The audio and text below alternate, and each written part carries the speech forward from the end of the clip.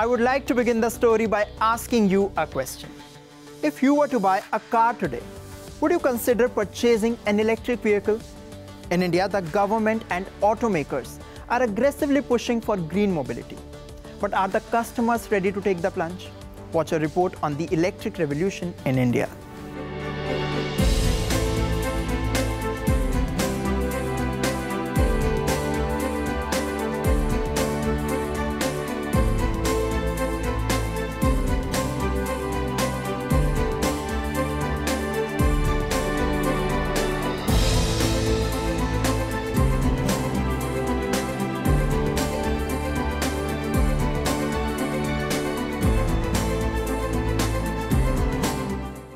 Electric vehicles are the biggest automotive trend. The technology is gaining traction worldwide. The reasons for this are simple. Countries are trying to move away from fossil fuels, and there is a global push for sustainable solutions in all walks of life, including the automobile industry. We have a whole infrastructure around transportation that's focused on fossil fuel. In the next 15 years, at least for cars, we have to completely transition globally to electric vehicles powered by renewable energy. As you can imagine, that's going to be challenging. But that being said, it is doable, we think. We know what the technology is, and we actually know how to get there. In the past few years, numerous countries have set ambitious targets for electric vehicles and are pushing for the adoption of electric vehicles more aggressively than ever before. We're going to build out the first ever national network of charging stations all across the country, with 500,000 of them. Auto companies made a commitment that we're going to make 50% of vehicles electric by 2030. So you'll be able to go across the whole darn country, from East Coast to West Coast. Just like you can stop at gas stations now, these charging stations will be available. We are launching our future fuels and vehicle strategy. And that's all about putting this technology in the hands of Australians to make the choices they want to make. We're not going to put their petrol prices up to make them buy electric vehicles or do anything like that. Australians will make their own choices, and we're going to facilitate those by putting in place the infrastructure that enables them to make those choices into the future. At the recently concluded 2021 United Nations Climate Change Conference, India pledged to cut its carbon emissions to net zero by 2070. India too is steering towards a battery-powered automobile revolution. It has a vision and a roadmap for green mobility.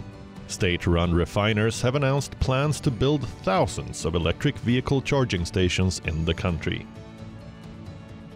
Indian Oil will set up 10,000 electric vehicle charging stations in the next 3 years. Bharat Petroleum will provide EV charging infrastructure at its 7,000 fuel stations in the next few years. And Hindustan Petroleum has plans to set up 5,000 EV charging stations in the country in 3 years. Electric vehicles currently make up a fraction of total sales in India. This is mainly due to their high price, as the batteries are imported. But now the country is focusing on establishing a domestic supply chain for clean transport. According to officials, it will host 5 roadshows in countries including the United States, Germany, France, South Korea and Japan to invite battery makers to set up local production. Tesla, LG Energy and Samsung are among those who will be invited to attend. Domestic players like Reliance Industries, Adani Group and Tata Group have shown interest in this as well. Mass demand of electric vehicles, indigenous battery technology, and localization of EV parts will lead to the same capital cost in comparison to petrol and diesel versions today due to economic of scale.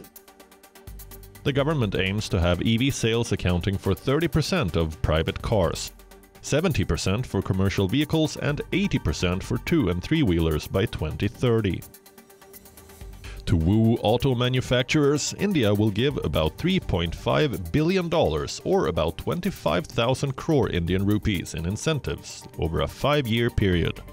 While climate change is real and the government's push for electric vehicles is commendable, there are 4 major challenges facing electric vehicles in India.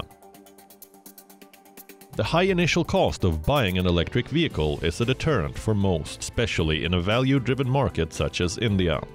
On average, an EV is twice as expensive compared to its fossil fuel counterpart, although the running cost of electric vehicles is cheaper in the long run.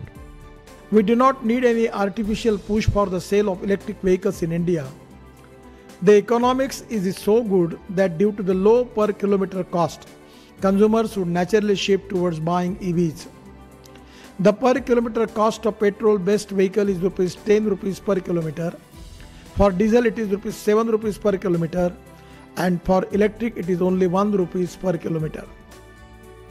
Another challenge is the infrastructure to maintain and operate these cars. While it's important to have a fleet of charging stations across the country, users of electric vehicles face other hassles as well. The main challenge, of course, is being able to charge at home. What happens to people like who are staying in apartment communities?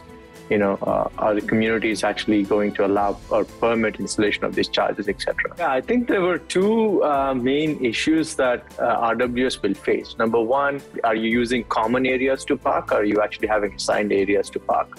If you have assigned areas, then great. You might be permitted to install an EV charger in your location. But if you are using common areas, the challenge becomes, how do you actually charge the consumer or the user? The cost of that charging is not going to the wrong people. Number two, running wires across the common areas is actually something that RWS are very concerned about. Imagine if I do have a fixed spot, but running a wire all the way from my meter to my spot, it has to go through the common areas. So I think that's an area that the RWS actually are very concerned about. Whether we have the charging infrastructure is one part, is the grid, which is actually going to support all of this new load being added. Is that even ready to actually support this kind of a massive transformation? Thirdly, battery fires have been haunting the electric car industry. These concerns about safety needs to be addressed. From a usability standpoint, be very safe about where you charge.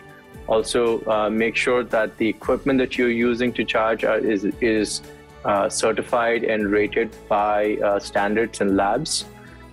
There's a lot of stuff that's getting shipped from overseas which is not certified for safety standards in India. So that's actually very important to pay attention to. Otherwise, I think you will enjoy the vehicle, and more importantly, less maintenance, because less moving parts, better performance, so enjoy the vehicle.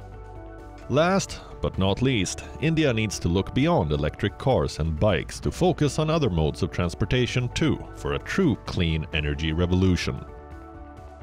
While the country of 1.38 billion is on the right track, it's still far from the finish line. But then, the race is just getting started. India needs to be steady and consistent in its efforts to take electric cars to the masses.